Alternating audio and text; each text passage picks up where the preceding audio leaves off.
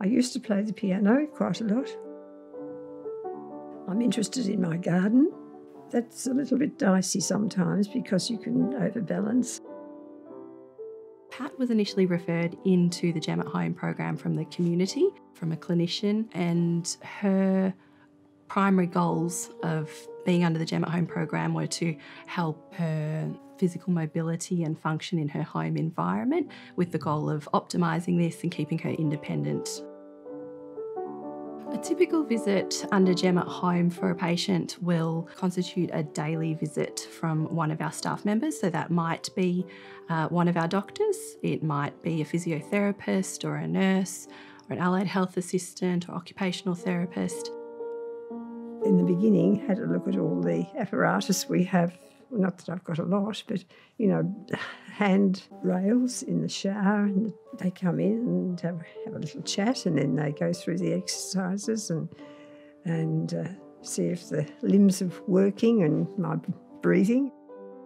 From a medical perspective, we would do a comprehensive assessment looking at their medical history, their medications and how they manage that. We do that so that we can then individualise a care plan that is patient-centred.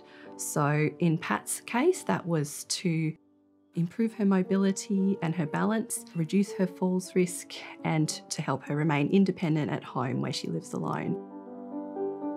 I think they were very good in pointing out things, that have a look at the mats on the floor. Well, there weren't any mats really, but the chairs should be in a certain position so that you wouldn't kick them or trip on them or do anything to fall. Providing care in the community also in itself can help try to prevent hospital admissions or readmissions to hospital. When you get to this age, the thought of a nursing home does not appeal. I think we all try to be as active as we can and cope as best we can. I think the GEM program is, you have something to look forward to. What's going to happen today, or I'll be seeing such and such. You can ring them and ask them what you do to be part of it is a great comfort.